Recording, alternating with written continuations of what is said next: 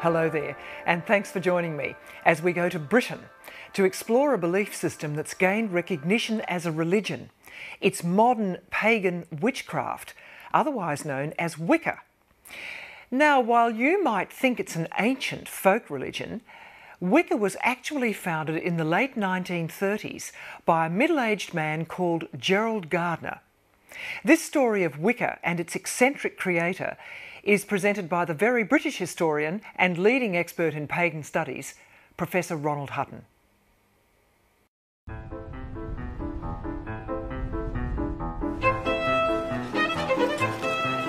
You might not realise it, but in modern Britain you are never far from a witch. They don't wear pointy hats, and they don't ride on broomsticks, but they do cast spells, and they definitely believe in magic. And unless we're talking about Harry Potter, a lot of people find that problematic.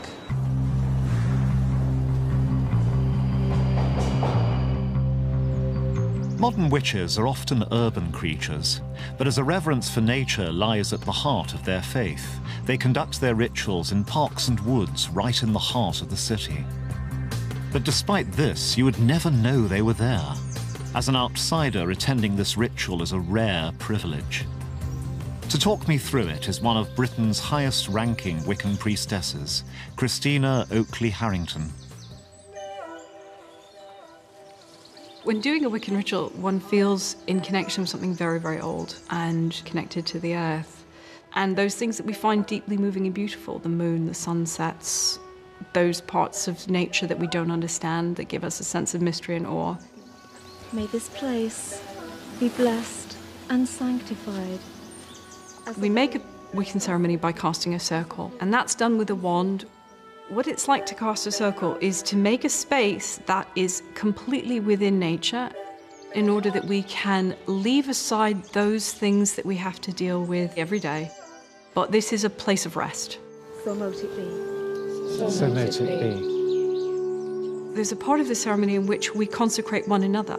And in that moment, we're doing the balancing act, which is remembering the divinity that dwells within. So when we consecrate each other with the salt and the water, we're remembering, you're a human being in front of me, but you too are divine. Blessed be. And all the tension of all the duties and all the things that we have to carry, I just feel it just draining away. Blessed be. Blessed be.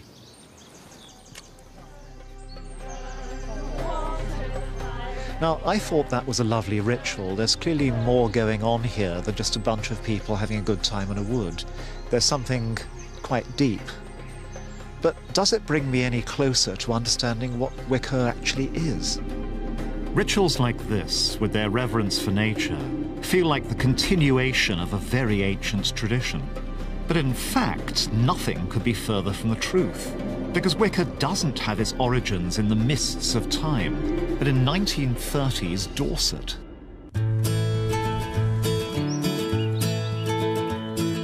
This old house in Hampshire has a remarkable claim to fame, for it was here on a night in 1939 that a middle-aged man called Gerald Gardner was apparently initiated into witchcraft. I was blindfolded, clasped from behind and told, "I give you the password." Gerald claims that he was stripped naked, brought into a room full of witches, all similarly nude, and then given the secrets of an ancient magical religion. I was then pushed through a doorway and into the circle. And then the word Wicca was mentioned. Wicca, witch. They're witches. Witches still exist. For clues about Gerald's journey to becoming Britain's most famous witch, we need to delve into his earlier life. Gerald Gardner came from a family that had made a fortune in the timber trade. He grew up in Lancashire, but at the age of 6, he was packed off abroad with his nanny because of ill health, and he never went to school. Gerald Gardner was essentially an unwanted child, I think, really, because he was asthmatic and bronchitic and he was sent out to the Far East for his health. But the family never really reclaimed him. Gerald was more or less sort of left on his own. to learn, and he did. Gerald became very well-travelled very quickly, and as a colonial it was natural for him to seek his fortune among the tea and rubber plantations of the Far East. But while most colonials were content to sit back and drink G&T, Gerald went out and studied the tribal cultures of the places where he was living. In particular, he became fascinated by tribal ritual magic. One of the rituals that he attended was putting a young girl into trance. Disease was driven out of their bodies by spells. Magic to these tribal people was a matter-of-fact affair. It was real. Gardner's fascination with tribal magic went along with a deep interest in Western occultism. He was inspired by pioneers like Sherlock Holmes author Arthur Conan Doyle, who was heavily involved in spiritualism and had become one of the most prominent public figures in magic and the supernatural. Gerald picked up on Conan Doyle's magical world, and it wasn't long before he was following in his footsteps, experimenting with seances and spiritualism.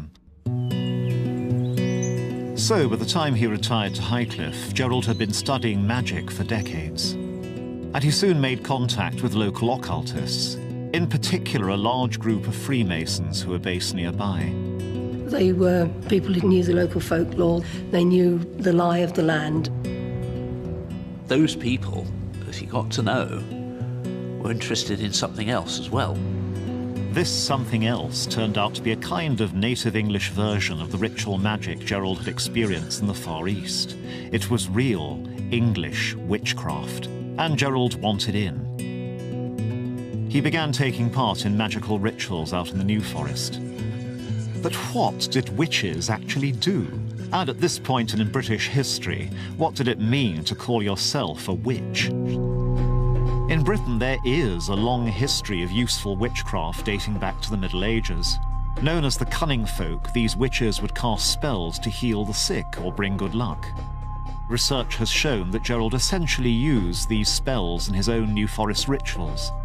But it was his ambition that set Gerald apart from the cunning folk of old. For him, these English folklore spells held much greater power.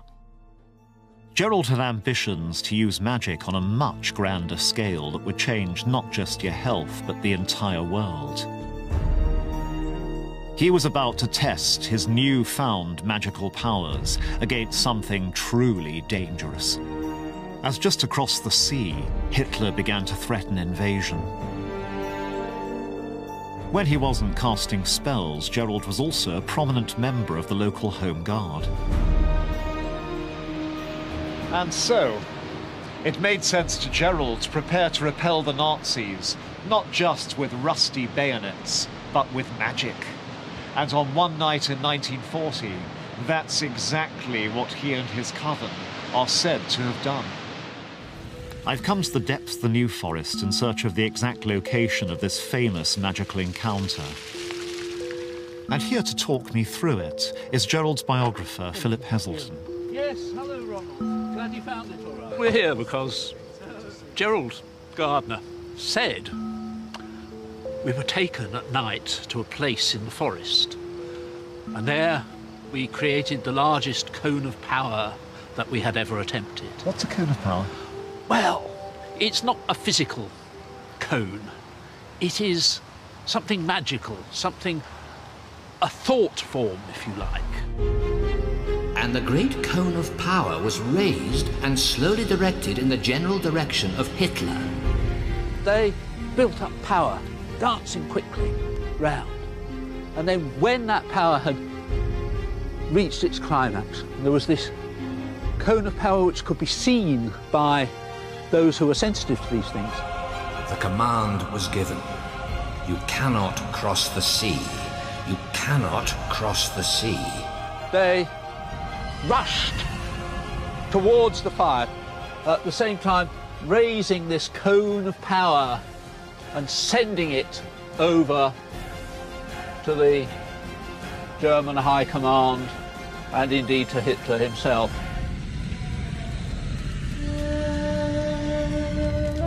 Now, from the perspective of the present day, this story might seem utterly preposterous. Witches effectively sacrificing their lives in order to create a spell to ward off the Nazis. But Hitler didn't come, and even the British government seemed to feel threatened by the power of magic. Shortly after Gerald's Cone of Power ritual, a spiritualist called Helen Duncan was actually prosecuted for her occult activities. Duncan had rattled twitchy naval officers and attracted the attention of the authorities in 1944, when she held séances in Portsmouth and began answering questions about people's relatives who'd been killed in action. She had been too good at her prophecies and had alarmed the security forces. And in fact, she was imprisoned for a while. But Gerald's passion for the occult was unwavering, and crucially, he wasn't alone. And these colourful characters gathered here at the Atlantis bookshop, which had a temple in the basement and sold rare texts with instructions on how to summon the dead, talk to angels, and wield supernatural power. What sort of things happened at this shop, and why do they matter to history? They matter because there were so few places that people who've been interested in this sort of thing could meet their fellows, where you could talk as equals, whether you were a witch or whether you were a high ceremonial magician or an astrologer or a numerologist, you have always been treated as equals here. What do you think of Gerald Gardner? My father used to come home saying, he was in again today, kids, king of the witches. His hair goes this way, his beard goes that way. And he had style, he had presence, and he had a great cracking wit as well. But Gerald was not content with a secretive underground subculture. He wanted to take Wicca to the masses. So that's exactly what he was about to do, with a bang. Dr. Gerald Gardner is a qualified scientist. He is also a witch. Most witches are initiated quite young, and of course, some of them are young, some of them are middle-aged, some of them are old. Just a few years previously, Gardner had been performing spells in the New Forest with a small coven of witches. So, how on earth did Gerald make the transition from local eccentric to celebrity on the BBC's flagship current affairs programme? Gerald had come back to London in the mid-1940s full of enthusiasm about Wicca, but he had to be careful. It might be okay to discuss this stuff in the safety of the Atlantis bookshop, but the Witchcraft Act was still in force.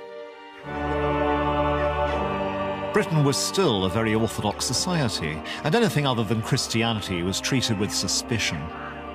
But Gerald was desperate to spread the Wiccan word, and so in 1949 he found a compromise. He adopted a pseudonym and he published a novel, and this is it, High Magic's Aid. Although it had to be disguised as a work of fiction, it is actually the first published account of Wiccan magic. This passage, one of many, describes how to conduct a classic Wiccan ritual. Upon the altar lay the remaining pentacle, also cords, black cloth, and other things which he would want for the operation. Taking this pentacle, he bound it with a cord and shrouded it with a cloth. It could be seen just as a story, but for those in the know, it was quite revealing. It included quite a lot of witchcraft rituals that are fairly familiar today. In some ways, it's a terrible novel. It's too many yees and prithys and forsooths and thous. But in essence, it's witchcraft writ large there. Then in 1951, after a campaign by a group of spiritualist MPs supported by Winston Churchill, who himself had become interested in the occult, the Witchcraft Act was finally repealed. Gerald was now free to out himself as a witch and to tell the world all about Wicca, which was by now developing into a fully fledged religious system. Since his New Forest initiation, Gerald had become something of a magpie, building his new religion from many sources. He borrowed heavily from both English folklore witchcraft and modern shamanic magic for his spells and rituals, whilst the iconic symbols that would become synonymous with Wicca, most notably the pentagram, were in fact ancient symbols that had been adopted by the Freemasons. This blend of influences found expression in Gerald's collection of magical objects.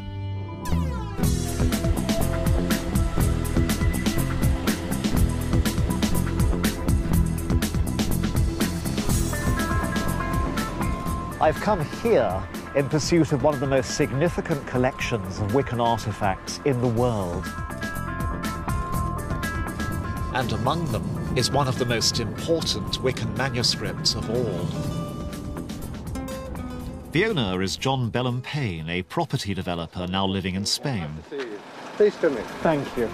He is also one of Wicca's senior priests, and in the great tradition of the faith, has had many of Gerald's most prized magical possessions handed down to him. Wow. Could you talk me through some of Gerald's objects and explain what they were for? OK, this was Gerald Gardner's wand, or at least one of them. And he would have used that to cast a circle. The other items here that we have from Gerald is one of his athames. What is an athame? It's a ritual knife. We only use an athame for magical purposes. Oh my. Obviously, it's phallic, so it would be used for some sort of recreational purpose, I think. Other items of Gerald's are these two crowns. The priestess would wear this one, of the representing the triple aspects of the moon, and this would be what he would have worn, which was representative of the horn god. So they're representing goddess and god in the circle. Goddess and god, absolutely right. Now I'm being granted a remarkable privilege. I'm about to see a Wiccan Holy Grail. So Ronald, this is it.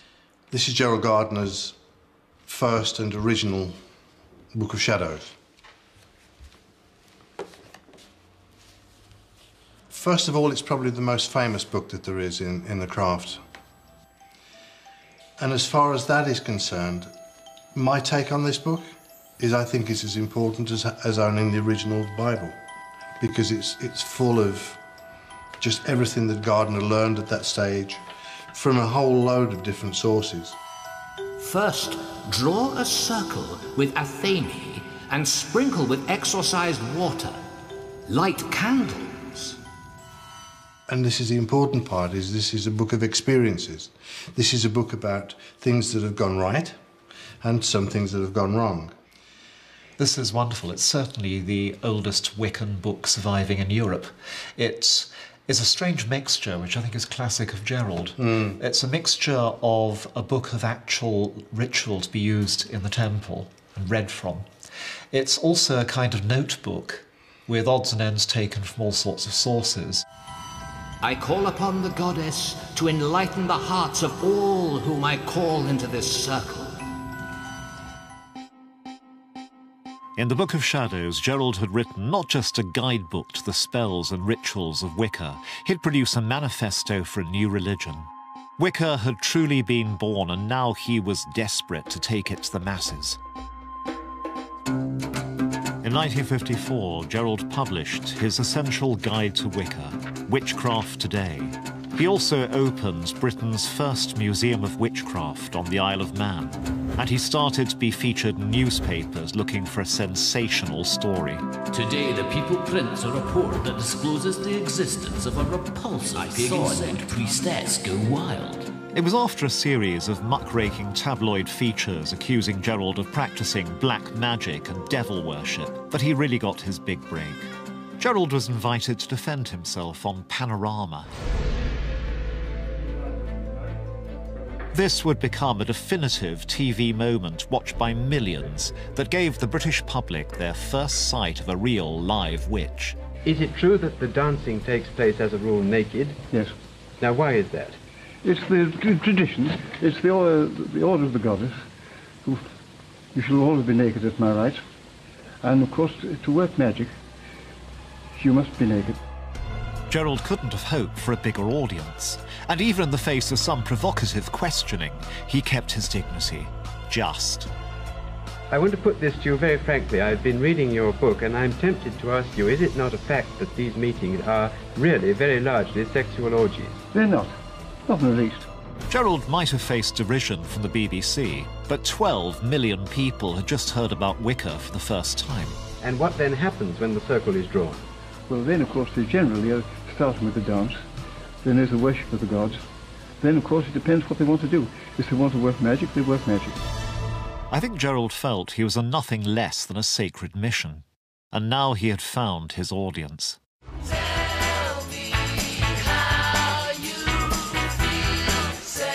And at the dawn of the new decade, there was something else in the air that would work in Wicca's favour: social revolution. As the 60s began to swing, Wicca's emphasis on gender equality, nature worship, and sacred sexuality made a perfect fit for the historical moment. It was almost as if Gerald had predicted how the world was about to change. He was a conduit for something that it was the right time for that to happen. By the time that Gerald died in 1964, Wicca was on its way to becoming a global faith. And in America, where the counterculture was really rocking society to its core, Gerald's radical new religion exploded into a phenomenon. Throughout the 70s and 80s, Wicca continued its march into the mainstream, helped in no small part by hugely successful cult movies like The Wicker Man, which provided a tantalizing, if inaccurate, glimpse of the pagan faith to cinema goers throughout the world. In Britain today, Gerald Gardner's radical religion, his feminist, eco-friendly, magical faith, has taken its place at the heart of our culture. Where once witches were persecuted and driven underground, today they can be out and proud. And as the faith has grown, Wiccans have formed campaign groups. These organisations lobby the government about the ongoing recognition of Wicca and its followers' rights. One of the most prominent and active of these groups is to be found in the modern police service. I want to find out how Gerald's legacy is influencing policy and changing attitudes within some of our most respected professions. Andrew Pardey is spokesman for the Police Pagan Association. Border Officer Adam Perment represents pagans in the Home Office. The format we use, the way things are laid out, was brought to us by Gerald Gardner. And when we look at it, if I look at Wicca, it's probably the only religion that England has ever given to the world. Police officers may go in and they may see an altar set up and they may not know whether the possession of a ritual knife falls underneath defences in law or not. And it's simple things like that that just make the police a bit more reassured of how they're dealing with people, but also allows that pagan community to know that they're going to be dealt with fairly just as any other person would. And if Gerald's legacy is becoming influential in the UK, in America, his radical English faith has infiltrated the very heart of the establishment, the US military. Roberta Stewart and Reverend Selena Fox are on a mission. Stewart's husband, Sergeant Patrick Stewart, was killed in combat last September in Afghanistan. The Nevada native was a Bronze Star and Purple Heart recipient. He was also a member of the Wiccan religion, whose symbol is the pentacle. Stewart was refused a Wiccan memorial because the authorities viewed his faith as a cult and not as a true religion. I said, "Where's my husband's plaque?" And they indicated that the emblem of our chosen faith was not allowed to be on there. Since this test case in 2007, the Wiccan pentagram has been a religious symbol officially recognised by the US military and can be carved on the gravestones of service men and women who are killed in the line of duty. Back in the UK, Wicca's evolution shows no sign of slowing down. And what's interesting to me is that it's the younger generation that is leading the march. This is Croydon, South London. Not perhaps the most magical place on the planet. This weekend, Croydon is hosting the biggest gathering of witches in the world. I've come to Witch Fest. When Gerald Gardner wanted to find witchcraft, he had to do so by getting into a secret coven. Today's would-be witches can do so at the click of a mouse. But do these young people know who Gerald Gardner was? To me, Gerald is a trailblazer and a revolutionary. He was so brave and courageous in embracing a religion that was so outside of the norm. He inspires me because he was so alive in his own lifetime and vibrant in that. I appreciate how he helped make it more public, and you know, we're all interested in it probably because like of his influence within the witchcraft world. Gardner's legacy clearly lives on amongst this new generation of witches. But have modern Wiccan beliefs stayed true to the original vision of its eccentric creator? What does paganism mean to you? To me, paganism is a spiritual path, and it involves reverence for nature. Wicca means to me finding my spirituality embodied in a religion that is incorporating a feminine divine. What would you call it? Is it a religion to you? Is it a spirituality? Is it a craft? All three. Yeah, yeah. Wow. Yeah. In the course of making this film, I've encountered many people who practice a religion called pagan witchcraft, which to them is clearly as beautiful, transcendental and effective as other faiths are to their believers. And it was brought into the world by a classic English eccentric who managed to publicize a religion of lasting power. It's feminist, it's nature-centered, it seems to give people a great deal of choice. But the single most powerful idea I take away from Wicca is this. Whereas other faiths say, this is what you should feel about the divine, this one says, this is how you can feel divine.